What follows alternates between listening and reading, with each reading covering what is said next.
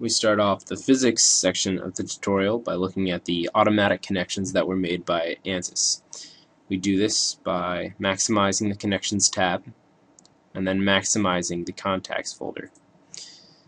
If you highlight the contact region, you see that it was made between the I-beam and the application surface. This is exactly what we want. It created a rigid contact between these two pieces of geometry and treats them as one. So we can minimize the connections section, and we will first be applying a fixed support condition to the back end, or the negative X end of the I-beam. This is done by right-clicking Static Structural, Insert, and Fix Support. We select the face, which we want to treat as a fixed support. This is done by clicking on this side and hitting Apply. Next, we will apply the 1,000 pound load to the application surface.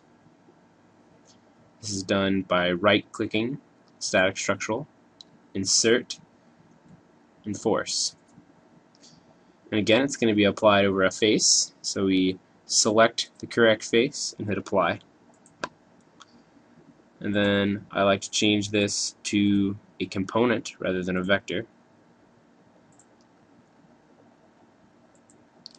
And under Y component, I will enter in the negative 1,000 pound force.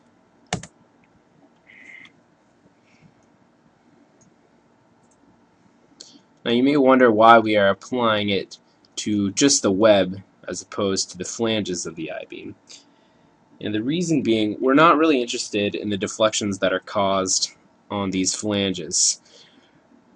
The main purpose of this tutorial is to demonstrate the increased impact which shear deflection has on a short, non-slender beam like the one we have here.